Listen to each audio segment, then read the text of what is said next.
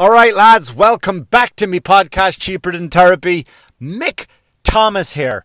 Cheers for liking. Cheers for subscribing, for sharing, for tuning in. I appreciate it. I really, really do. I know there's millions of podcasts to choose from, right? An ungodly amount of podcasts to choose from. So I know you have other options. So I appreciate you tuning into my one. Means the world. Because every fucking comic out there has one now, right? They all have these podcasts.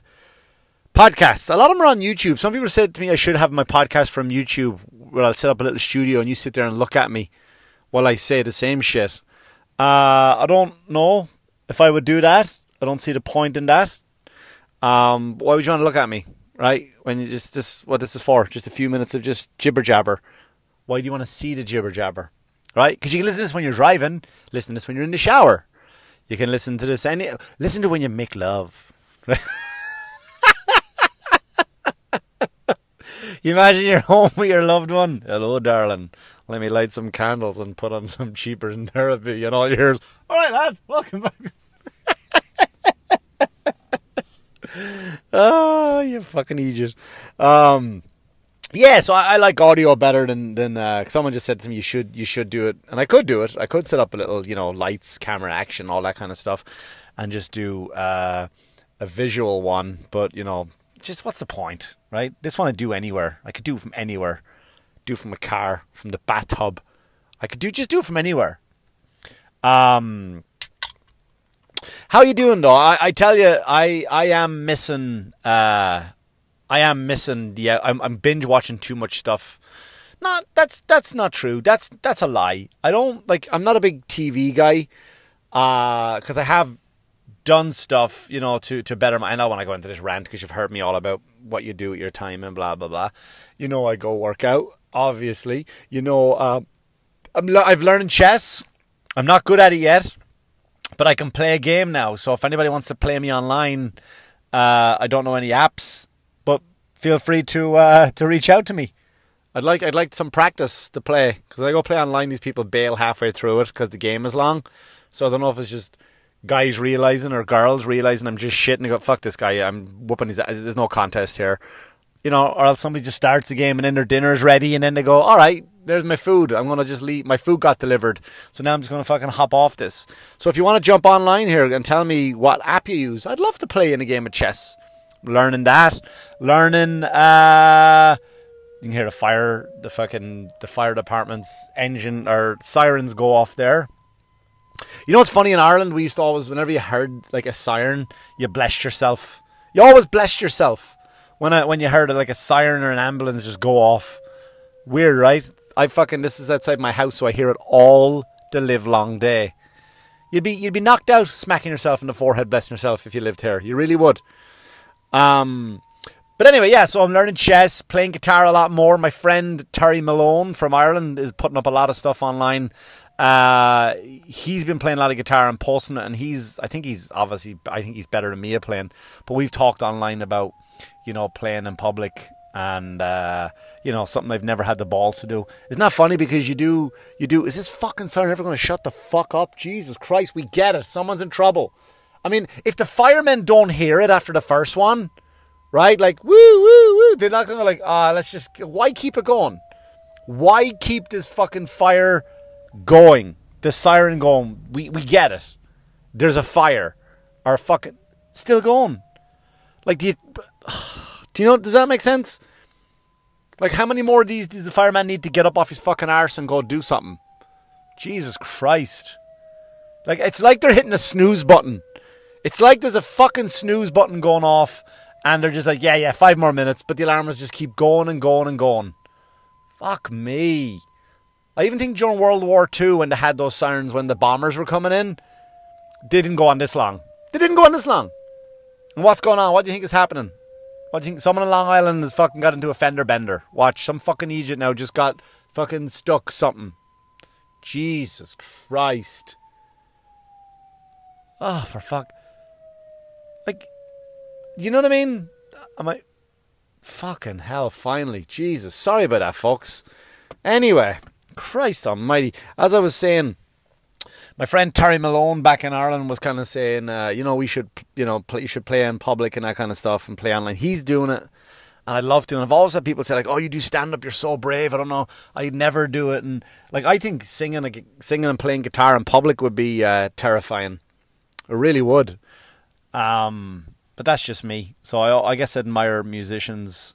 Someone said to me he's a musician and a comedian, and he said that comedians want to be musicians and musicians always want to be comedians.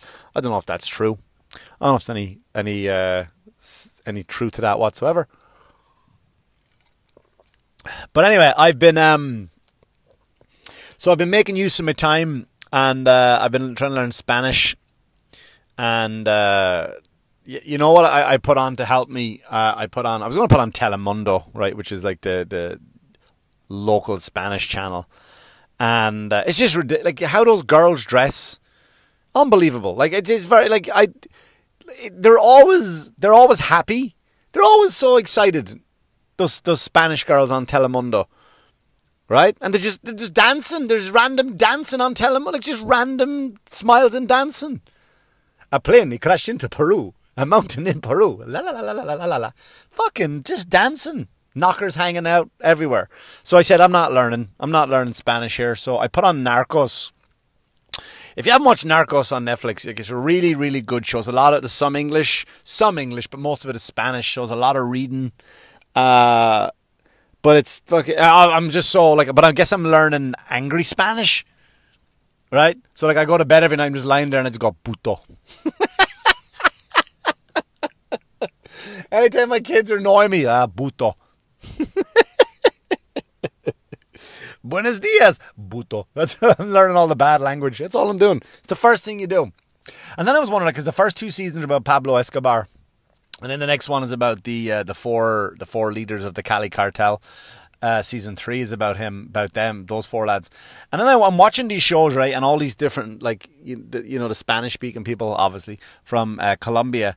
And then I'm thinking to myself, like, what if people from Colombia are watching that, right? Because there's obviously different accents when it comes to Spanish.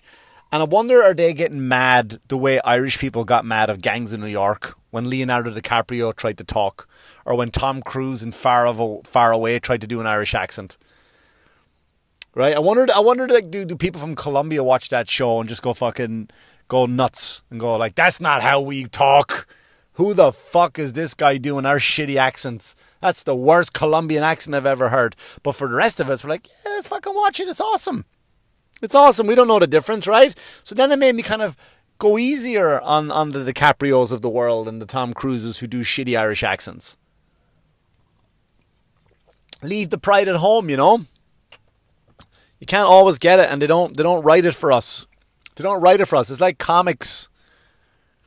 When you watch a show, Crashing was a show about stand-up comedy. I'm Dying Up Here, a show about stand-up comedy. The Marvelous Miss Maisel, I never watched an episode of that, but comics were always like, that's not really realistic. Yeah, asshole, they're not writing it for you. They're not writing it for you, you open micer. They're writing it for everyone else who doesn't do stand-up comedy. You think when they made the movie Apollo 13, that when they're up in space and Tom Hanks presses 2 buttons and pulls a lever, that the 19 astronauts that's ever existed go up and say, you know what, you wouldn't pull that lever. You twist a knob and hit the B41 button, and then you would pull the lever. This show is shit. This movie's terrible. Right? People don't suspend their disbelief. But I get it. You know what I mean? I get it. But I love this show Narcos, man. It's fucking, I think I am learning from it. Maybe I'm not. Maybe I'm picking up an accent. I think that's what I'm doing more than anything, because I'm learning Spanish. I'm trying to pick up their accent almost. And you know what I loved about it, though, when you put on Narcos? You know those warning signs that come up when you watch an HBO show or Stars or Showtime or something that comes up? D, V, S, drugs, violence, sex, L for language, right? When you put it on Netflix, what comes up in the top left corner, it's comes up, it says sex, drugs, violence, and smoking.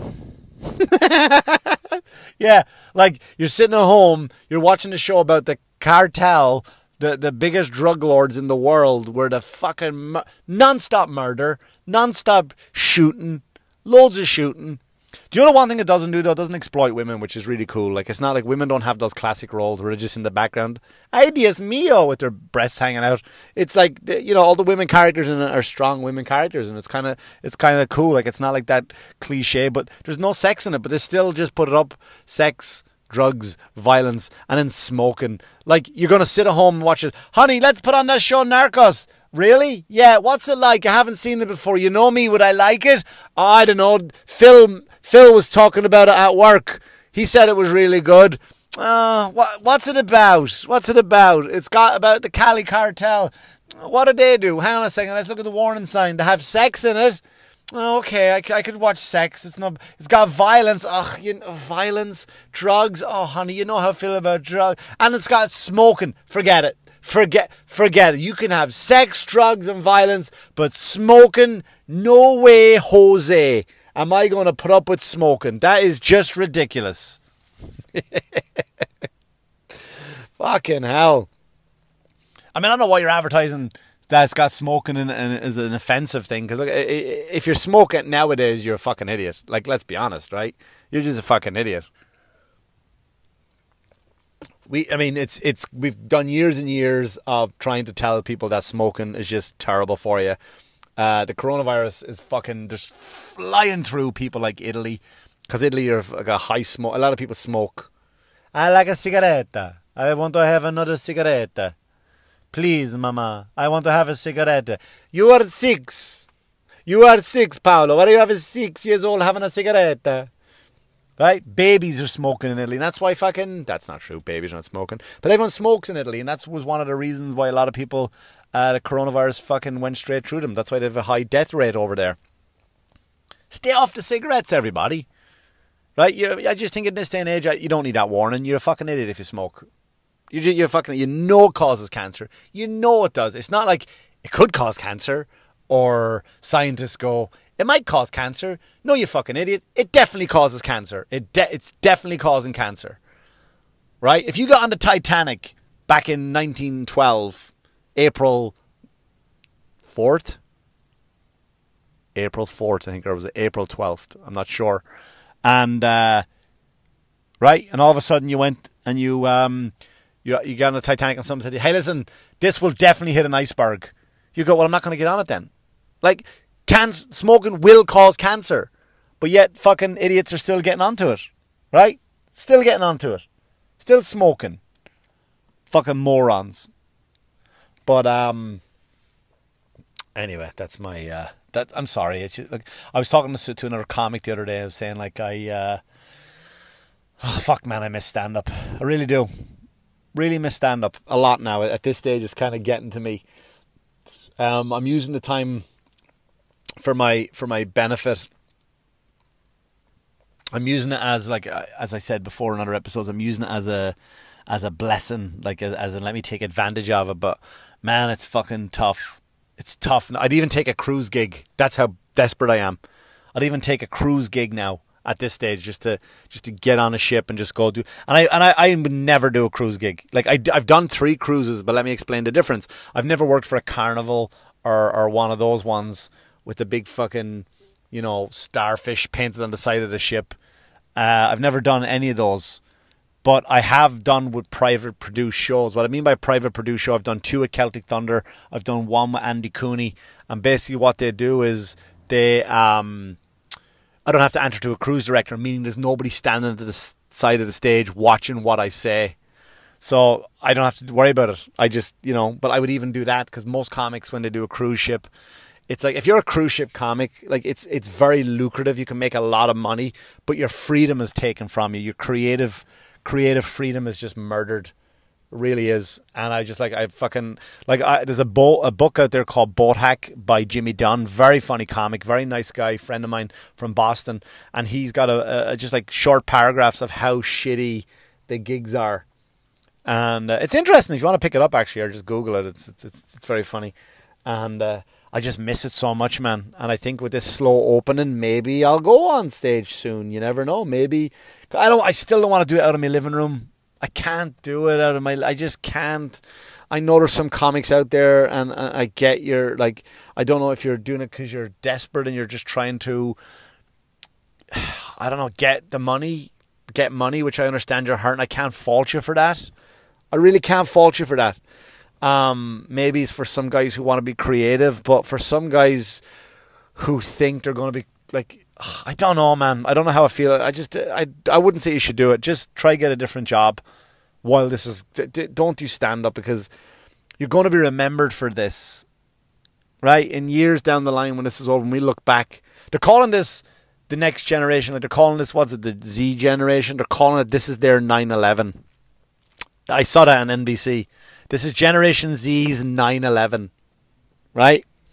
So I'm not going to fucking comment on that, but I don't think it is their 9/11, right? Because when 9/11 happened, it was out of people's control and people came together.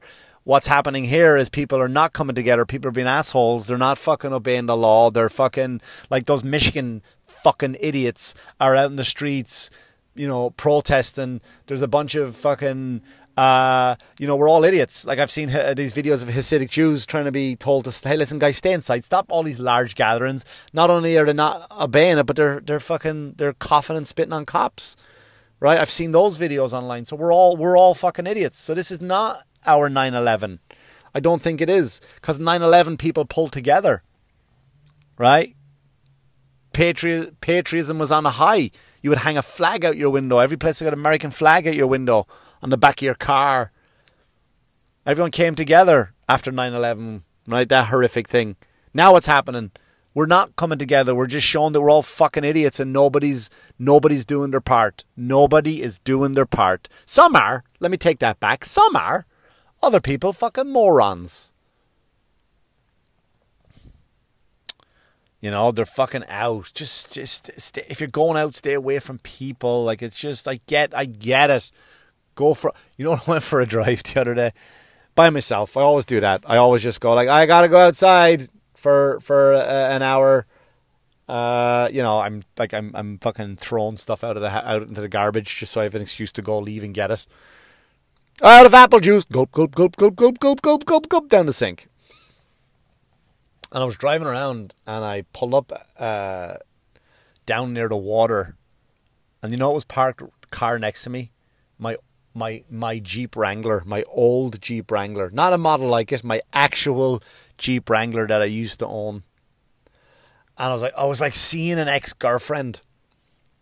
Do you ever bump into your ex? And here's the thing about this one, like I loved this Jeep. Like the car I have now, I like my car because it's reliable. It does the things it's supposed to do. It takes me to the place I need to go. It's good on gas. It does this. I loved my Jeep Wrangler. Like this is just my car now.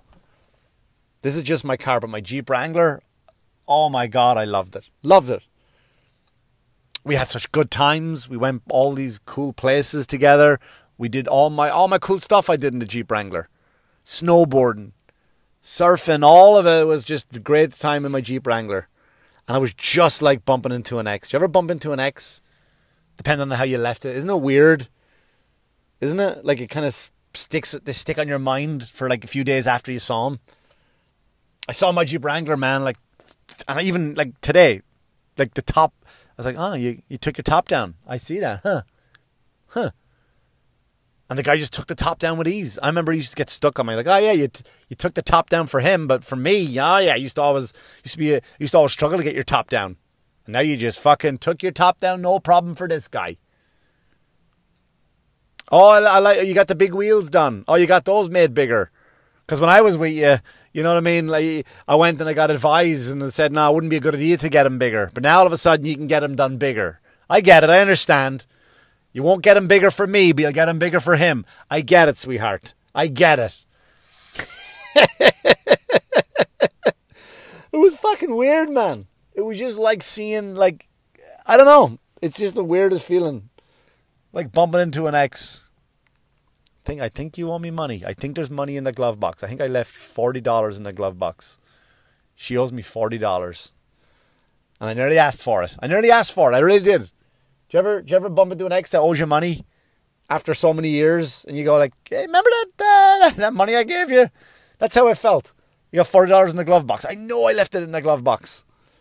I'm like, remember that $40 I left in there? Any chance I could have it? Like, Fuck you. You're not getting it back. You're not getting it back. That was so long ago. What's wrong with you? I don't know. I miss her. I do. But anyway, look, I'm going to wrap it up there. I only kind of came out to talk. I got some good guests coming on this week, though. I really do. Got some very, very good guests. Like I said, I'm going to try this week to have my buddy on from WWE. I have... I don't want to say who's coming on, just in case I can't seal the deal. But we have some good guests coming up this week on the old Mick Thomas show. But listen, thanks for listening. Thanks for tuning in. If you have any comments or concerns, please send them to my Instagram, Mick Thomas Comedy, and I'll be happy to answer them either on the show or off the show. I do appreciate it. I hope you're feeling well, guys. Please be safe. Do the right thing. Wash yourself, you dirty bastards. And if you think it's a good idea for me to do like a video show, then let me know. Send me a message and maybe I'll consider it. Maybe I'll talk to me tech guys. All right, lads, thanks so much. Stay well, stay safe. Thanks so much for listening, and I'll talk to you real soon. Good luck to you. Good luck to you now. Bye-bye. Bye-bye.